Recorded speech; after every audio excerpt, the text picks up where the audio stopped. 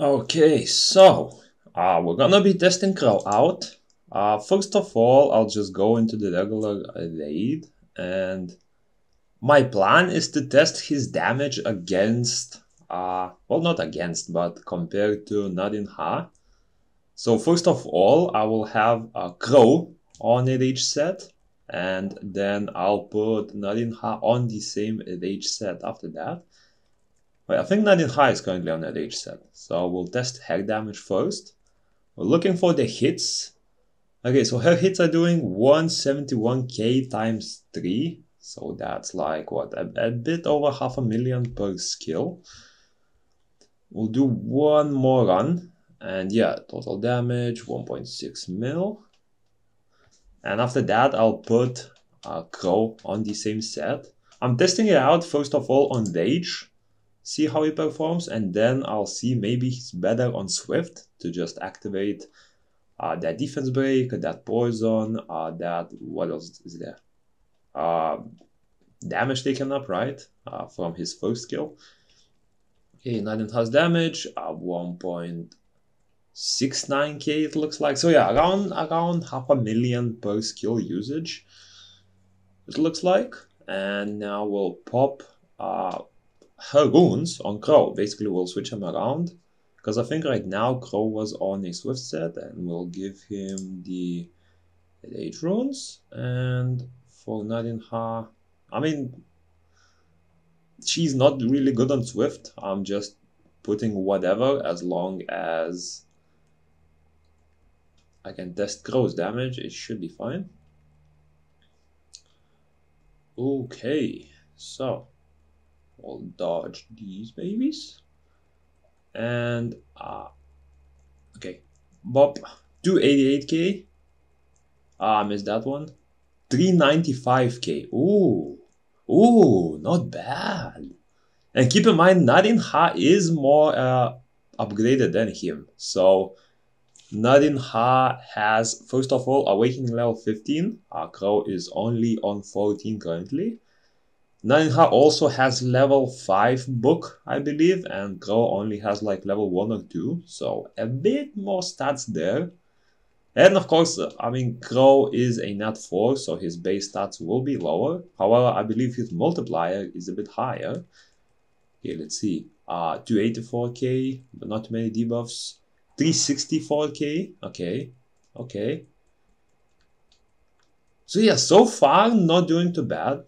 I'm really liking the performance. I don't know if he could replace Nadin Ha based on the damage though. Like, he's way more useful ability-wise.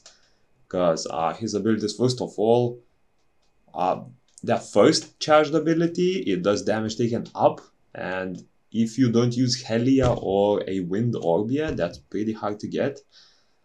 Then there is the, what's it called, defense break and poison on that first skill. Not first skill, basic attack. Because as you can see in our team, no one really has poison. Orbia could bring it, but then you would require Dark Orbia, and with Dark Orbia you do not have any damage taken up. So it's sort of useful there. I would say KRO is more like of a debuffer, like a secondary non-soul link slot debuffer, than a main damage dealer, I guess. Just because of the nat 4 stats. Like, if he was nat 5, I would say he would be maybe even better than Nadin Ha, but right now, yeah, I don't know. The problem with that is it's very hard to use him as a soul link, because if you do, you're pretty much spamming that second skill for damage, right? And if you're spamming that, you're not really letting him use the first charge skill, which actually gives damage taken up, as I feel like that is useful as well. Okay, not bad. I don't know, the damage looking decent, but still a bit worse than Nadin Ha was. Just waiting for the shield to drop. 300k hit, not bad. Yeah, I don't know. He seems okay. Like, don't get me wrong, he's a good unit. I don't think he will be a rage unit though. Unless you build that rage with like 200 plus speed and use something like KRO, sure. But then, yeah, I don't know. Okay, I'm also gonna bring him to some solo dungeons. So this is the Wind Arachne Expedition. This is not level 4, this is like the hard mode that's currently only available on NA. And yeah, we'll see how it goes on Aura. Basically, I currently have Harpy skilled to Soul Link skill 1, so she can keep that defense break very high. And yeah, looks like KRO is getting some poisons off. The problem is when he switches targets, that's... Wait, did he one-shot all that HP? I didn't notice. Okay. 27 seconds, and another one. So yeah, he does damage, then damage taken up setup, poison. I don't know if he's doing the defense break, like at all, because I do have level 10 defense break from the Harpy. But yeah, not bad, not bad.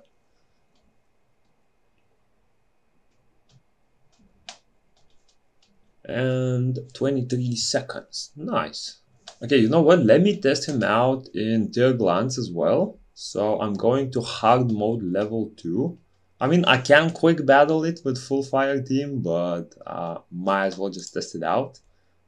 For example, if you are not able to get like 700 key power on it, so you will still need to manually do it.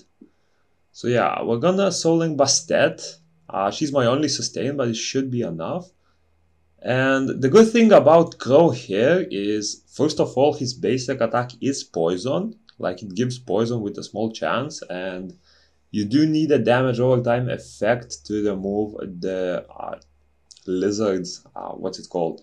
Damage taken down. That's his passive. So with Tessarian basic attacks and KRO's basic attacks, I think that should be more than enough damage over time effects. And not even talking about Cleave, he has 2 on his skills as well. And yeah, damage-wise, he's getting out damaged by Tessarian quite badly. But also Tessarian is fire element, so he deals a little bit extra damage to wind targets. And yeah, the KRO died there in the final. What I noticed about KRO, compared to something like Naninha or Argen, right? He is an assassin type. And assassin types attack from melee, first of all. And second of all, they're pretty bad at dodging. Like, I think you may notice here if he does or not. But basically, whenever an attack hits, he will go out of the range. But before that attack hit, he'll go back in the range and get hit.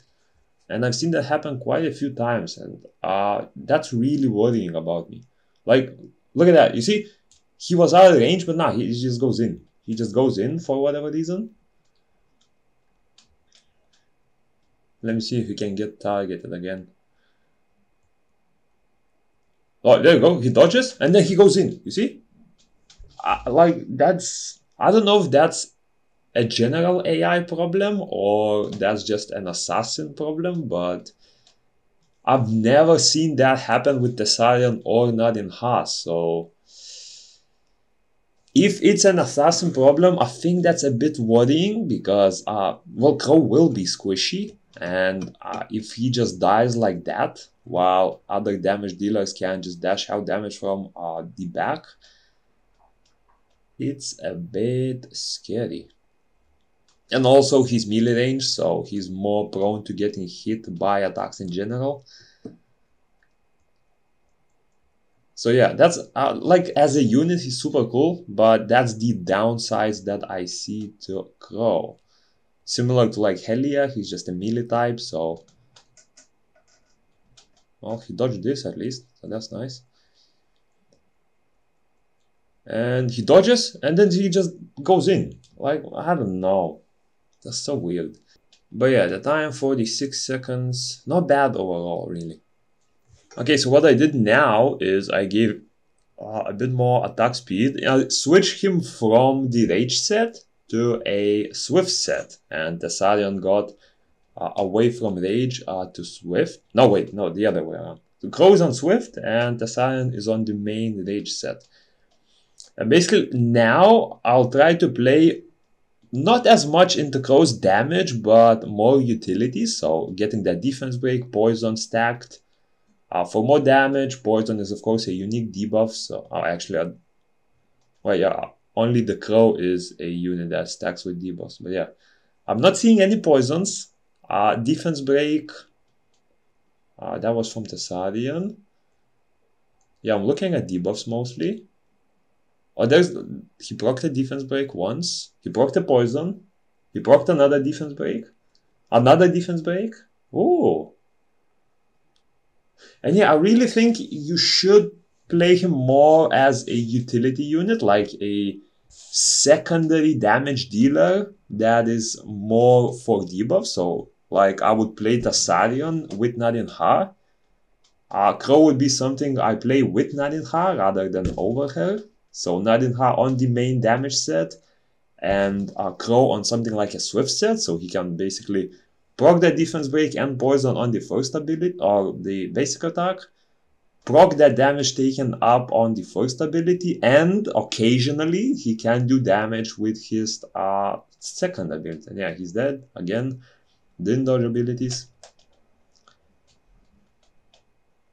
So yeah, overall, cool unit. Definitely not at a placement to your main damage dealer in my opinion.